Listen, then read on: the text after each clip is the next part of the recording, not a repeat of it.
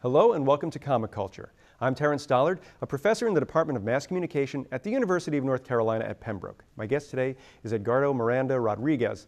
Edgardo, welcome to Comic Culture. Thank you for having me, Professor Dollard. This is a great opportunity. I would have rather be there in person had we not been living through this pandemic, but you know what? I get to get this really cool view of all these amazing action figures and artwork and Castle Grayskull behind you, so it still feels like I'm almost there, except I can't touch it. But even if I were there, you really can't touch collectibles. That's the whole Feel free to touch anything you want on the shelves. But I wanted to talk a little bit about your career in comics, because you sort of came in from a different way. So if you could talk a little bit how you got started making comics. Yeah, it was about 14 years ago I curated my first exhibition. That was Sanitarians, the art of Joe Quesada. Joe Quesada, for those who don't know, he's currently Marvel's chief creative officer, or rather vice president at this point. He's in the newest documentary on Disney Plus called Behind the Mask. Well, up until that point in his career, he was editor-in-chief of Marvel, and he never had a solo art show. So I was an avid reader of this magazine at the time called Wizard. And given the fact that Marvel was such a small mom-and-pop shop before the Disney acquisition, you literally can just call them and just say, hey, I'd like to meet with Joe Quesada. So at the time, I was a freelance writer, reached out to him, did a couple of stories, so I had a relationship with him. And I'm working on an art exhibition for my client, Dr. Marta Moreno Vega of the Caribbean Cultural Center. And she said, listen, we have a grant coming up that's available if you want to curate an additional show once we wrap up this project we're working on. And I said, well, actually, I just read about this team of superheroes based on the Orishas. I think it'd be great if I could reach out to Joe Quesada and maybe put together an exhibition. She actually thought it was a great idea because she is a Yoruba priestess herself. So the three of us got together at the Marvel offices, and that actually would become the genesis of my career in my own way in comic books. After that exhibition, which was a critical hit, I curated another exhibition, Marvelous Colors, celebrating Marvel's superheroes of African descent, also coinciding with Marvel's 70th anniversary. And that inevitably would lead to me actually producing and packaging graphic novels for such clients as John Leguizamo, the Tony Award-winning celebrated actor and activist, and hip-hop legendary icon Daryl DMC McDaniels of Run DMC. So gathering all of that professional experience as a curator, as a graphic novel producer / editor / art director, I kind of decided 5 years ago, literally to the date that we're having this conversation, that I should start getting into the space of telling my own stories, start actually cultivating storyline that speaks to something, well, I felt was underrepresented. And 5 years ago this month, I actually was introduced as a writer. I published my first comic book with Marvel, wrote a story teaming up The Thing and Groot. But the biggest buzz that came out of that story was the introduction of a new character to the Marvel universe, and that was actually an Afro-Puerto Rican grandmother who spoke about Taino mysticism, and the Tainos, indigenous peoples of the Caribbean. And she spoke to her grandson, who I named after my own biological son, my son Kian. And so that inevitably showed me that there was a hunger, there was an audience for anything specifically talking about the Latinx experience, specifically talking about Latinx mysticism and characters. And that left me with this idea of wanting to produce more. So instead of pitching back to Marvel another idea, I decided, let me go completely independent. And that's where I came up with the idea of La Borinqueña. And 5 years ago, we self-published our first graphic novel of our own superhero, La Borinqueña. You pack a lot into just a few minutes there. And it's fascinating because it's very tough to make an impact on an existing franchise or an existing universe, easy for me to say. But you were able to do that. You were able to take the character of Groot, who actually I think predates the Marvel universe a little bit, and you were able to add something to that character that has become not only really embraced but widely loved. And then you decide, instead of just playing with house money, you're going to go and start your own IP. So when you're making that decision, how much of this is just, this is a great time to do it because I'm going to strike while the iron's hot, and how much of it is, I really hope this works out? I think a lot of that comes from having an amazing partner. My partner and wife, Kyung, she really believed in this idea of developing La Borinqueña. She really felt that this was an opportunity and the right time for us to do this for ourselves via our own studio. And she has a career, celebrated career of over 20 years as a fine artist. So she knows the value of creating your own work, creating your own stories, creating your own brand from your own talent. So we literally just invested in ourselves. And yes, this was a kind of like a long, not really a long shot. This was a gamble. However, we did something that had never been done in the comic book industry. We actually introduced our IP in a nationally celebrated event, and that was the Puerto Rican Day Parade in 2016. And we had someone cosplaying as La Borinqueña on a giant float with close to 50 young people wearing T-shirts of La Borinqueña, and we were selling those shirts to raise money for their scholarships. And we tagged that launch, it literally tagged that launch of this character to a humanitarian crisis literally occurring in Puerto Rico. And that was the $80 billion debt that was crippling the Puerto Rican economy and leading to a significant crisis that led to close to 500 public schools closing, an increase in tuition in the public universities, a massive brain drain where scientists and other engineers and many others were leaving Puerto Rico in the hundreds of thousands. And obviously that was just before Hurricane Maria would hit, literally the year and a half later. So we decided to launch this character, and it kind of like launches big. And I'm doing all of these interviews. I'm being invited to the mayor of the city of New York's mansion when they're doing this event. I'm being flown out to Washington, D.C. to speak at the Smithsonian National Museum of American History. And I didn't even have a comic book yet. All I had was this poster and an image and the first 2 or 3 pages of the comic book. I didn't have the book yet. And Kyung was literally saying, we're getting a lot of buzz, and we don't even have a book. So let's invest.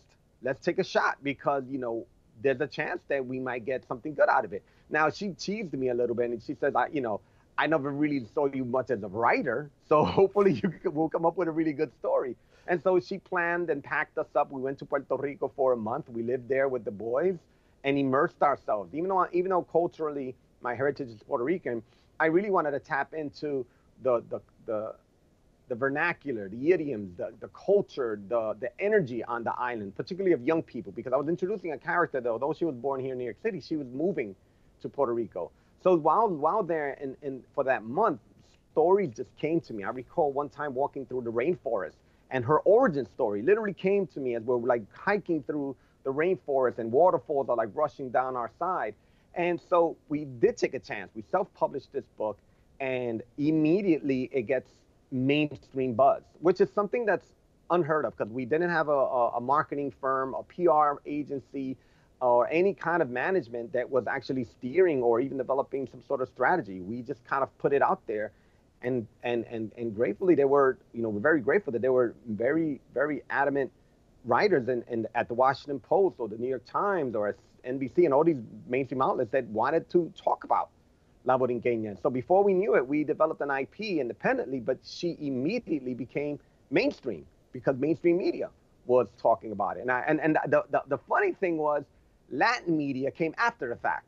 So it's not like we went straight to Telemundo or straight to Univision. Once we were on CNN and once we were on NBC or on HuffPost, all the other Spanish media outlets were like, mira, tenemos que hablar contigo, we need to talk to you. So there I was, and I'm fluently bilingual.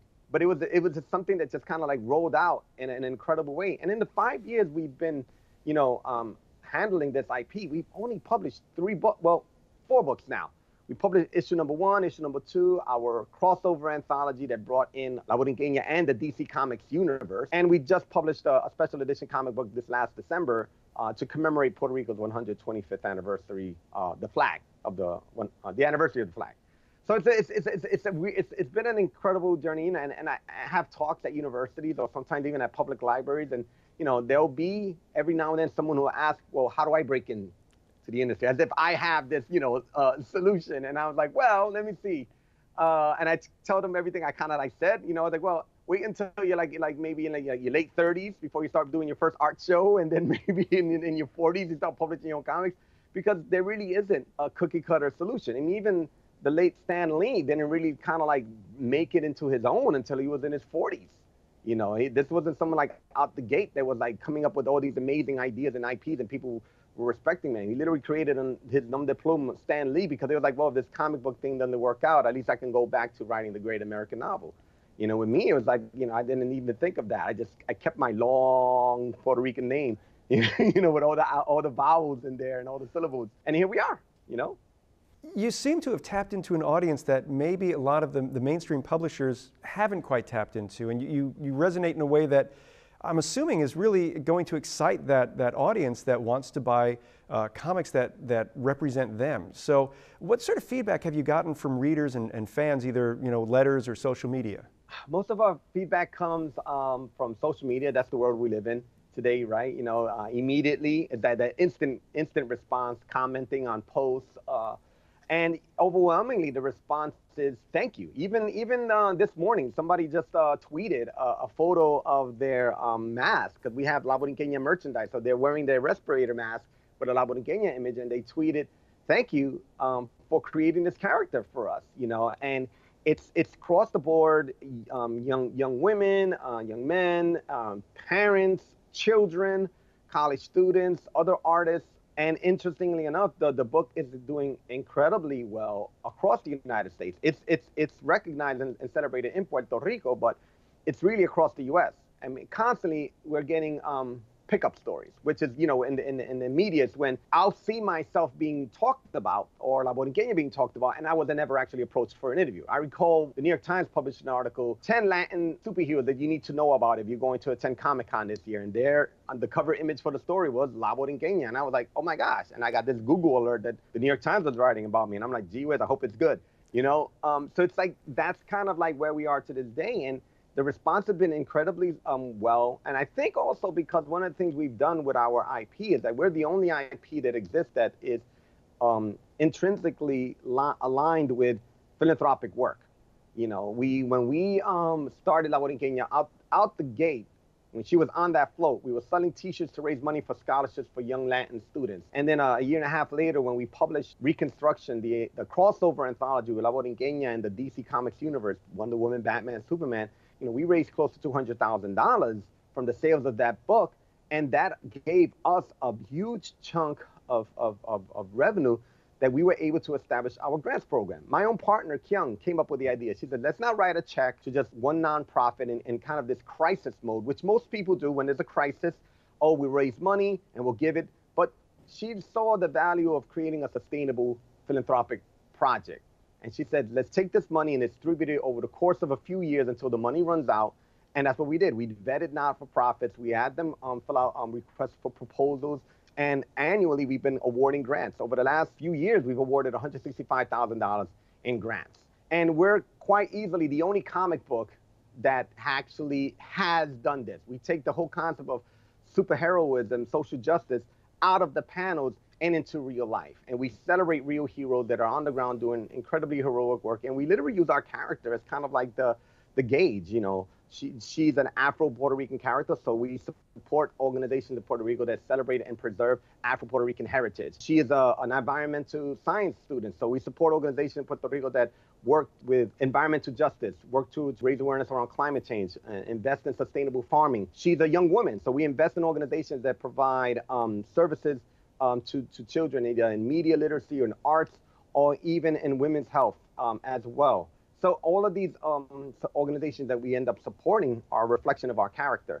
And I think that's one of the reasons why the project continues, because at some point we realized that anything that anyone purchases through our website pretty much continues to support our efforts, because myself and my partner, we volunteer our time to do this grants program. We visit Puerto Rico out of our own pocket. We distribute these grants. We follow up with organizations. Even during the pandemic, we eliminated the application process and just sought out organizations and just gave them micro grants, because of the work that they were doing during the pandemic was unprecedented, and they were still very relevant, working with children, working with families, working with communities. And that's, I think, one of the things that, that we're really invested in. And this year is looking to be something like that too. We're launching a new project with the National Resources Defense Council, which we're super excited about, because this is going to be the first time that we're going to be affiliated with an incredible renewable energy project. I mean, they're literally going to be installing solar panels in Puerto Rico. And this is kind of like all of the result of what happens after Hurricane Maria.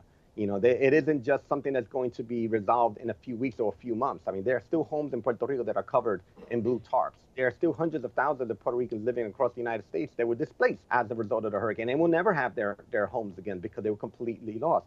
So our work with this comic and this IP is really kind of a long term.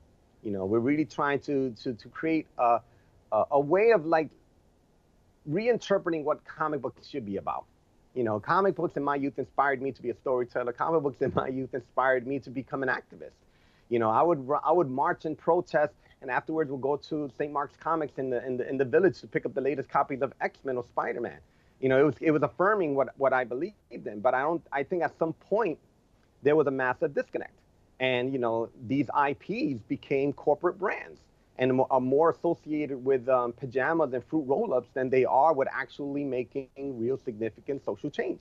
So I think we're kind of going back to the core beginning of where comic books came from and why they were created. I mean, like literally thinking about Captain America #1 knocking out Adolf Hitler. Those are the origins of where comic books came from, right? So we're taking that, and I'm a student and I'm a fan of comics. So I don't look at creating La Borinqueña as, oh, it just came out of this vacuum. No, I'm following formulas that have existed, but instead of tapping into Western civilization or Western forms of mythology, like that may come from Roman, Greek, Norse, or even like scriptures from the Bible, I'm looking to Taino mysticism, the indigenous people of the Caribbean island, and looking at that mythology and looking at that mysticism to really kind of like forge an origin story that works. And even in the character design, many people have told me, including comic book legend himself, George Perez, who many who won't know pretty much rebooted Wonder Woman. The Wonder Woman that we see on the screen by Gal Gadot was the work that George Perez did as a writer and artist in the 1980s,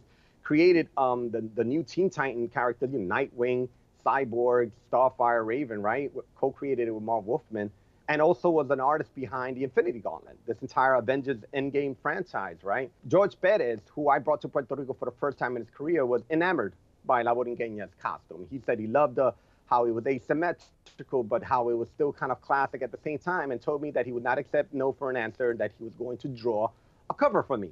And he said I could do whatever I wanted to do with this cover. I could choose to use it. I could choose not to use it, but he wanted to draw the cover. And that became the cover of our second issue. And he even gave us the original artwork. And if anyone knows anything about original comic book artwork, original comic book artwork can sell in the hundreds, if not the hundreds of thousands of dollars.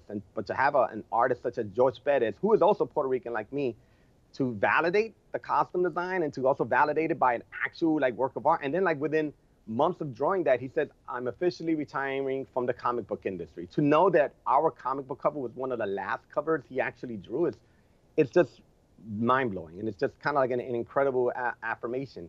So that's the response. We've been people online saying they love the costume, people online saying they love our philanthropic work, legends like George Perez validating it, and even activist Rosario Dawson dressing up as La Borinqueña for Halloween a couple of years ago. And as a result of her love for the character, her reaching out to us and collaborating with us. And we did an incredibly successful campaign with her from the general election through the Georgia runoffs, where we produced a series of animated public service announcements of La Borinqueña, engaging Latinx voters to register and to turn out to vote. Rosario Dawson herself was the voice of La Borinqueña. I'm La Borinqueña, and I've teamed up with Voto Latino to ensure that Latinx Georgians line up to vote in this runoff election. She came to us. She was like, I love what you guys are doing with La Borinqueña. I want to do more work with you guys.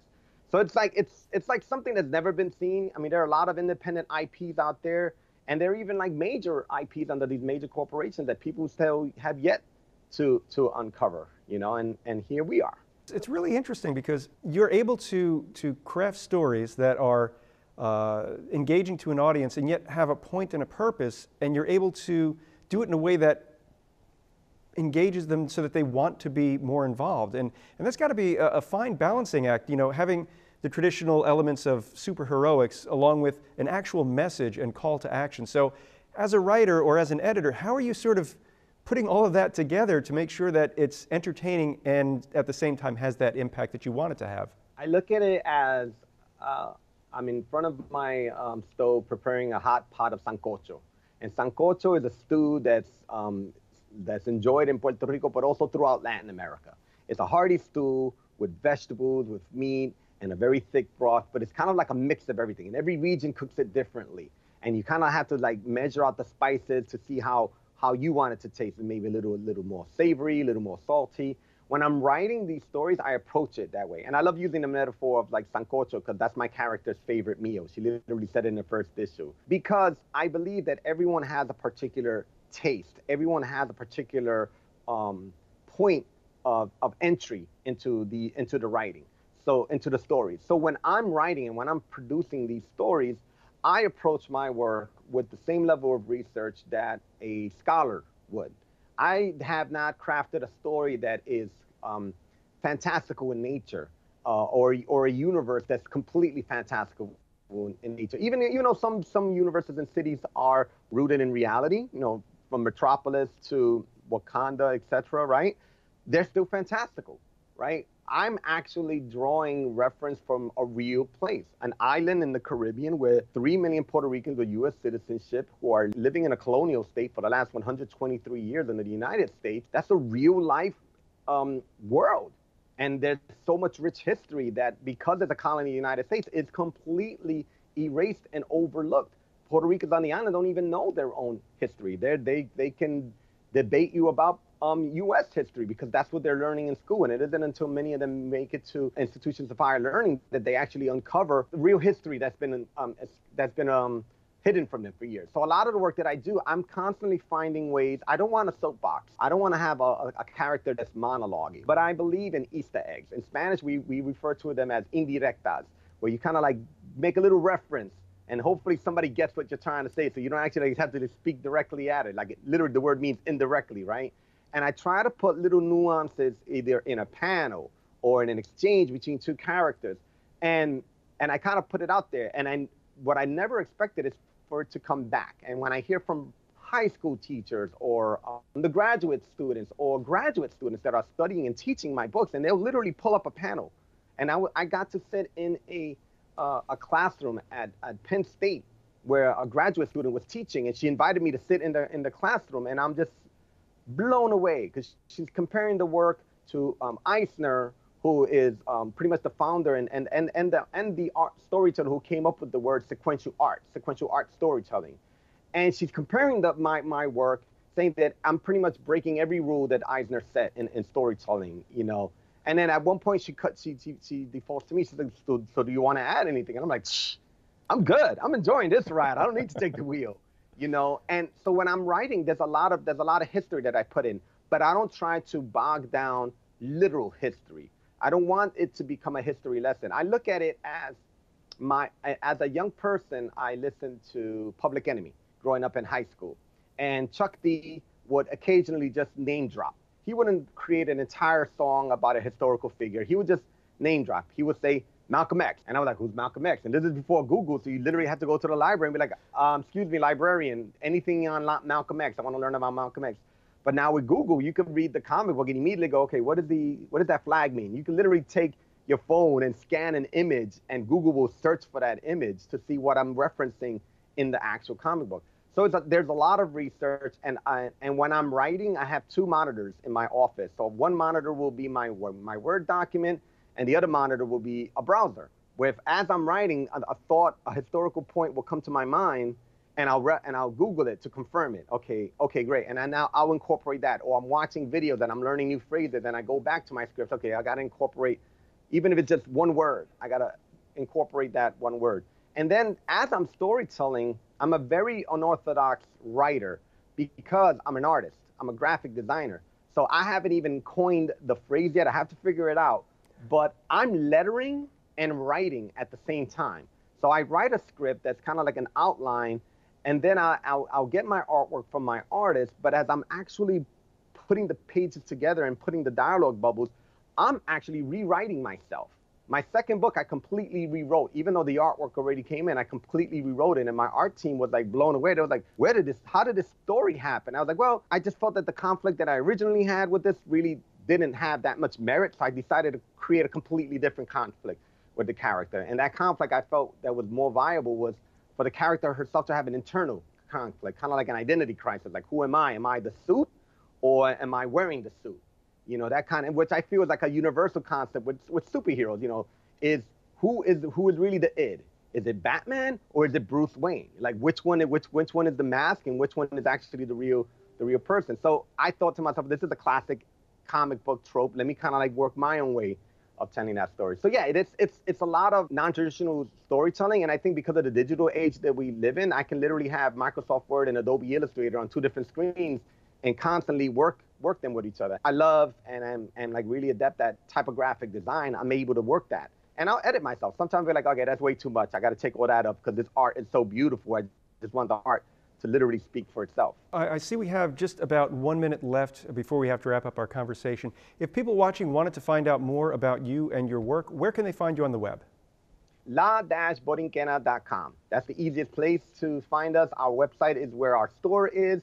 You can get an overview of our philanthropic work, as well as watch videos of some of the awardees that we've been supporting over the last few years, as well as see a lot of the campaigns we've done. For example, the newest music video we did commemorating the 125th anniversary of the Puerto Rican flag. We did our first music video, which is amazing. Like I literally wrote my first song, and I had celebrities singing to this song. And you could also see the public service announcements of La Borinqueña, voiced by Rosario Dawson. So that's the spot to go, la-borinqueña.com. Well, Edgardo, thank you so much for taking time out to talk with me today. It's been a really fast half hour, and again, thank you so much for being able to share a few minutes with us. And I'd like to thank you at home for watching Comic Culture. We will see you again soon.